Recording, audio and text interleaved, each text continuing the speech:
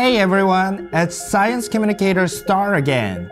Today we're zooming into the stars and beyond with some stellar news from Hanwha Space Hub. December 4th, 2023 was a day for the history books in space exploration, especially for us here in South Korea. So what's the big news?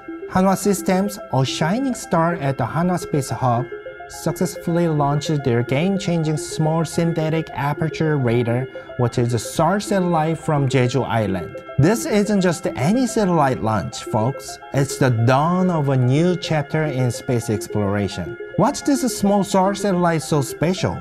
It breaks the mold of the traditional medium to large satellite with its revolutionary compact integrated design. This means more satellites can hitch a ride on a single launcher, slashing those hefty launch costs.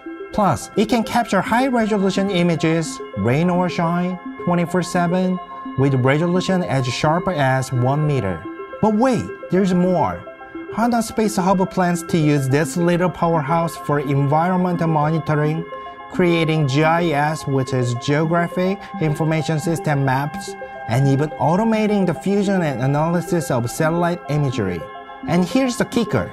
This technology isn't just for show. It's set to play a pivotal role in the government's small SAR satellite development project, boosting public convenience and safety. This small SAR satellite is a big player in responding to future security challenges and lays the foundation for South Korea's very own fleet of small SAR satellites. Thanks to its all-in-one design, this satellite isn't just cost-effective. It's also super efficient to develop. It uses electronic beam steering for snapping photos, a huge leap for traditional mechanical beam steering method.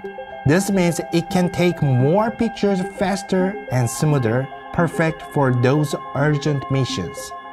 So what does all this mean? Hanwha Space Hub's small SAR satellite is not just a milestone in space tech.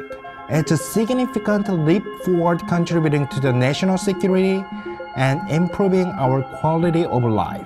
So stay tuned as we continue to track their journey into the great unknown.